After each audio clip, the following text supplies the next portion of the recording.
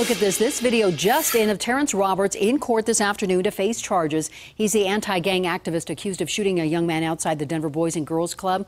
7 News reporter Lance Hernandez live with this story that's new at 5. And Lance, you found out Roberts should never have had a gun in the first place.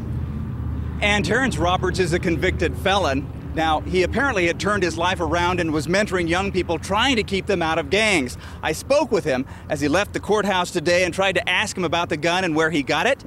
He wouldn't answer. Any thoughts about what happened in court today?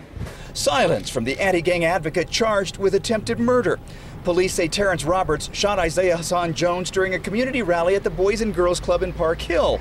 He told police that Jones pulled a knife on him, but Jones's family says witnesses told them Roberts is the one who had the knife and that he dropped it next to Jones after he shot him. We can't yell out who those witnesses are, most definitely, but yes, they have been spoken to, and yes, so that has been active. Oh, yes. Yeah. Jones's uncle says Isaiah was shot 5 times, at least once, while he was lying on the ground. Yeah, he's still in the hospital. He'll be there for a little while. It's a long run, but he's able to text us and send pictures to us. Both the aunt and uncle say that Roberts, a previous felon, should not have had a gun. And according to the court documents, he felt threatened. Well, if you feel threatened, I'm pretty sure President Obama does too.